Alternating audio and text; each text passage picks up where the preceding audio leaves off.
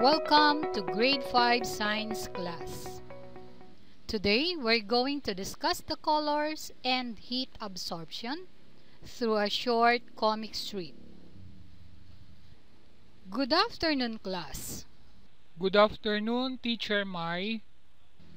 Today's lesson is about the relationship of colors and heat absorption. Okay, how we see visible colors. Take a look at the picture.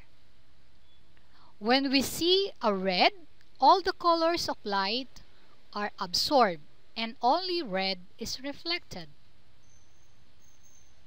Okay, so we see a green apple because all the colors of light are absorbed and only green is reflected by the apple. What we see is the reflected light. Take a look at the picture. When light hits the object, some are absorbed and some are reflected.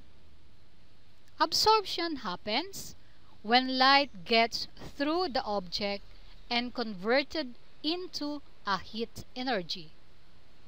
And reflection happens when light hits an object, it transmitted back.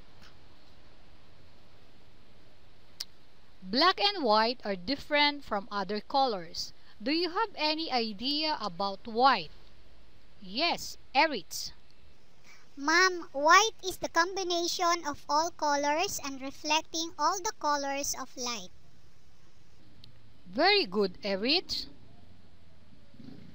Take a look at the picture. Example, polar bear looks white, but the fur is colorless or transparent, and it reflects all the colors of light. So we see a polar bear as white. Now, how about black? Yes, Camille. Ma'am, black absorbs all the colors of light and none is reflected. Good answer, Camille. Take a look at the picture. Black is the absence of reflected color. It means that the object absorbs all the colors of light. The colors affect heat absorption. Take a look at the picture. The amount of heat of an object absorbs or reflects depend on its color. The more colors it absorbs, the more heat it absorbs.